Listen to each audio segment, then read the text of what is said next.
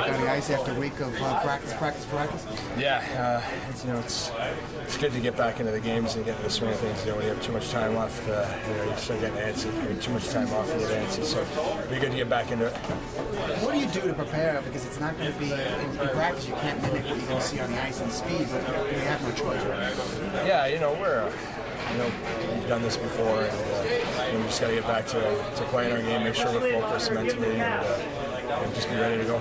Tell me about the rivalry with the Islanders, and obviously they brought some more intensity to the matchup last year, and I'm sure going in there now they're very confident young team. Yeah, they are. They got a great team over there, and they're growing together. They're young, and they're growing up together, and they're going to be competing. So we always have hard-fought games, so we're all looking forward to it.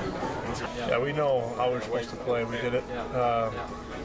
We did it well last year, playing hard, and it's the physical play, it's the blocking shots, it's all that stuff that needs to be a staple of our game again. And that's we don't really even have to discuss that. We know that's what we're supposed to do, and we know if we're not doing it the way we should, we're going to hear about it. Is it a concern a little bit? They've been playing the Islanders all week, and you've been off, and now you go in there to their building just to be ready right from the jump.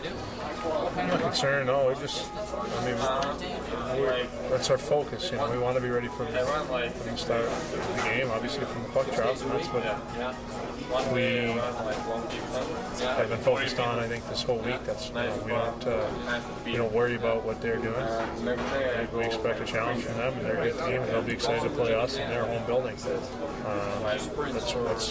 We know that's going to happen. We got to come in there and bring it.